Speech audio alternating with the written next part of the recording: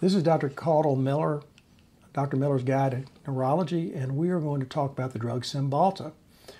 When Cymbalta first came out, I thought there were going to be so many follow Cymbalta because it's the first one that increases serotonin and norepinephrine fairly equally.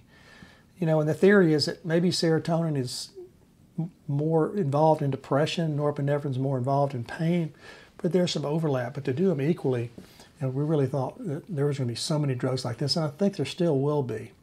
So it's a serotonin and norepinephrine reuptake inhibitor. It's one of those drugs that, once again, you want to start at a very low dose for headache. We use it a lot for mixed headaches, tension headache, and migraine headache. Start at 30 milligrams at bedtime for a month, and just be patient. You know, it will take 2 or 3 weeks to kick in, and then go to 60 milligrams. 60 milligrams doesn't work. It's liable not to work, but we have gone to 90 milligrams, rare patients at 120. The main side effect by far is nausea. So you must take it with food. So some of the others you don't need to take with food, but take it with food. Don't see as much constipation. You know, dizziness is a side effect with all of them. Don't see that a whole lot. You know, Cymbalta is one of those ones that you have to think about. Serotonin syndrome is very, very rare, but seen with all the antidepressants. We can't really measure serotonin and norepinephrine, but if people start getting excessively anxious, maybe excessive sweating, tremor, anxiety, you just need to stop it. Because it's one of the drugs that you can see, serotonin syndrome.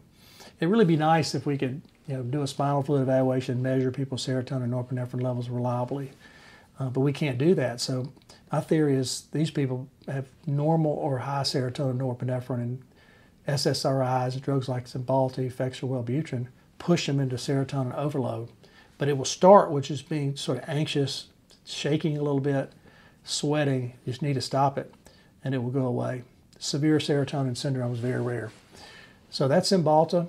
Comment, like, subscribe to my channel, and we'll move on to more videos on headache.